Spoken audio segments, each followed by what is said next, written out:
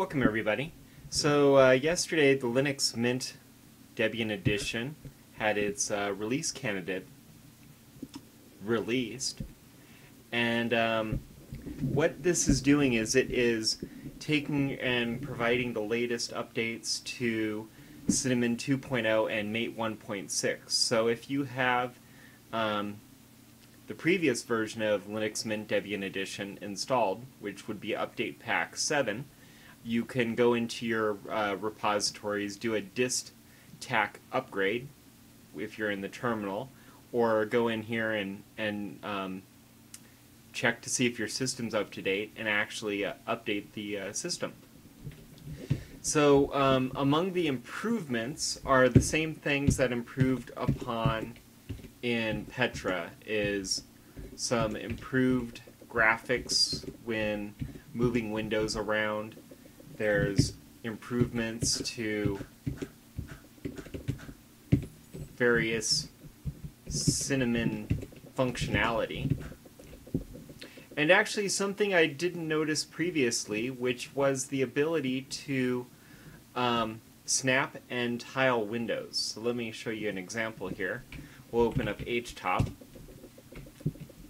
So what you can do is hold down the control key, and you'll notice there's a slight green tint to that, and it'll give you a hint, and that will provide window tiling, which looks exactly the same as snapping here in the gray, but the difference is, let me show you, if you go in and try to full screen a window, which I just did by hitting Alt spacebar, it will go and full screen on half of the window.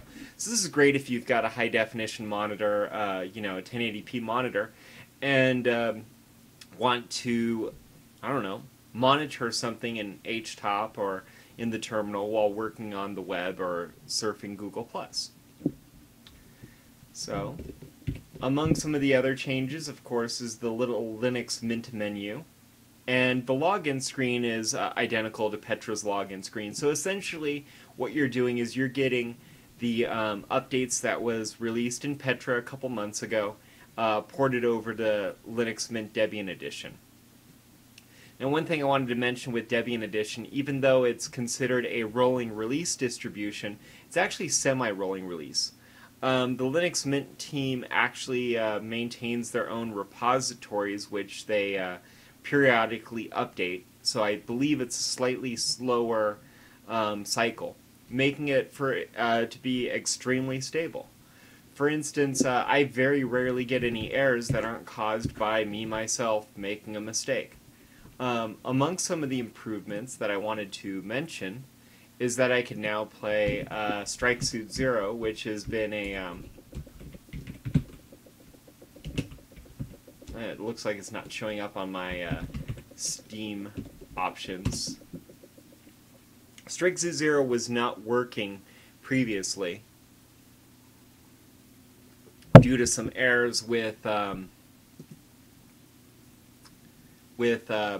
guess I'm going to guess it has to do with the drivers for the video, the Intel video drivers, or something along those lines. So you can see now that it is working just fine. Okay, I'm not going to play this. Previously, what would happen with some games is that you'd go to open up a game, there would be some sort of malfunction, and the window would open and close. It wouldn't even boot anything. It would just open, close, and be done with it. So, definitely worth taking a look at Linux Mint Debian edition if you haven't looked at it before.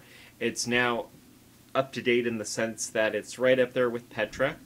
And if you're looking for something that's more of a long-term support style release, but a little bit more up to date than Ubuntu 12.04 LTS for the next couple months, Debian edition is definitely a good idea. They release these update packs between every 6 to 9 months, so they tend to be a little bit more up to date than the LTS release, especially once a year goes by. So things like Piano Bar, which frequently lose functionality after a few months, will work here in Linux Mint Debian edition. Alright, well I'm going to log into to the Mate desktop and do a quick review of that. But anyway, let me know what you think about this desktop, and I'll talk to you guys in the next video. Take it easy. Now if I could just find the terminal I had this recording in. Alright everyone, thanks for watching. I'll see you later.